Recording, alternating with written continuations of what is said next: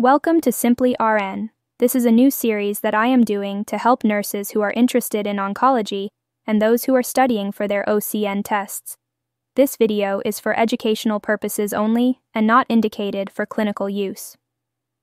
Today's topic is Tumor Lysis syndrome, or TLS. TLS is an oncological emergency that often occurs after initiation of chemotherapy, causing destruction of cancer cells. But TLS can also occur spontaneously in cancer patients with bulky disease or large tumor burden. When cancer cells lyse or die, there is massive release of cell contents into the bloodstream such as potassium, phosphorus, and uric acid.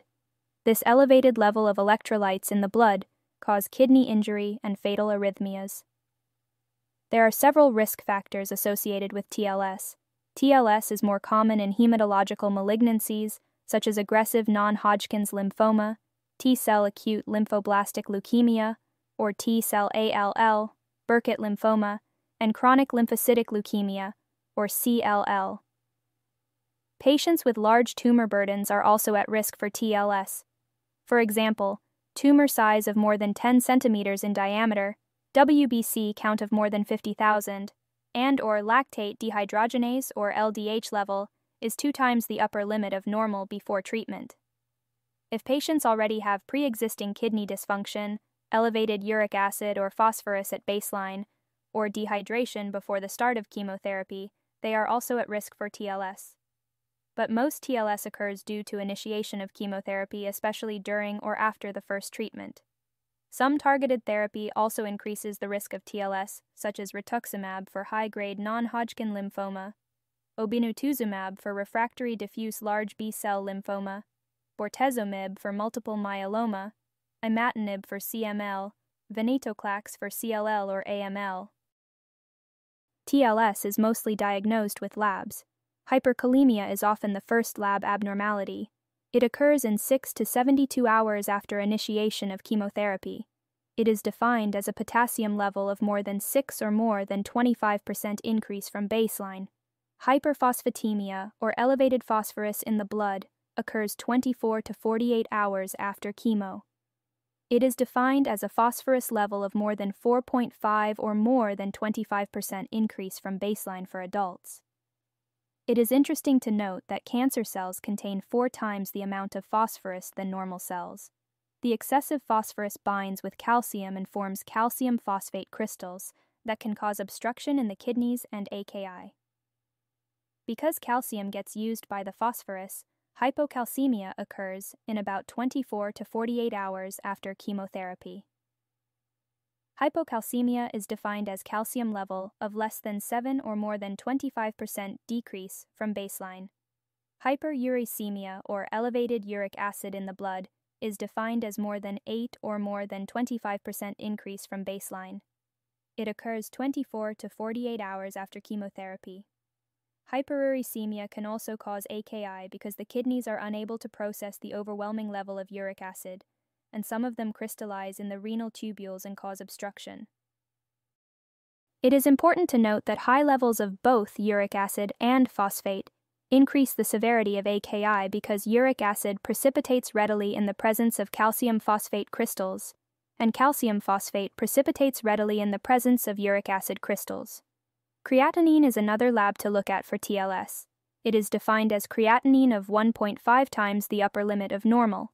However, this is a limited assessment for those with chronic kidney disease, as they often have a high creatinine at baseline. Signs and symptoms of TLS are related to the electrolyte abnormalities and renal dysfunction. For example, there may be EKG changes and dysrhythmias associated with hyperkalemia and hypocalcemia. Gastrointestinal symptoms such as nausea, vomiting, diarrhea, and anorexia. Hypocalcemia can cause muscle cramps, tetany, and confusion. There may be decreased urine output or no urine output, and/or presence of crystals in the urine which can cause flank pain. Treatment. Early recognition and prevention are the keys to TLS management. TLS labs such as BMP and uric acid should be monitored every 6 to 8 hours for high-risk patients before and after initiation of cancer treatment. IV hydration can be initiated to prevent and treat TLS by increasing glomerular filtration and inducing a high urine output to decrease the likelihood of precipitation of uric acid and phosphate. Patients with intact kidney function should have about 3 liters of urine output per day from the IV hydration. However, IV hydration may be contraindicated in those with CKD and CHF. Diuretics such as Lasix may be used to induce urine output instead. Nurses should be recording accurate intake and output and monitoring for fluid overload.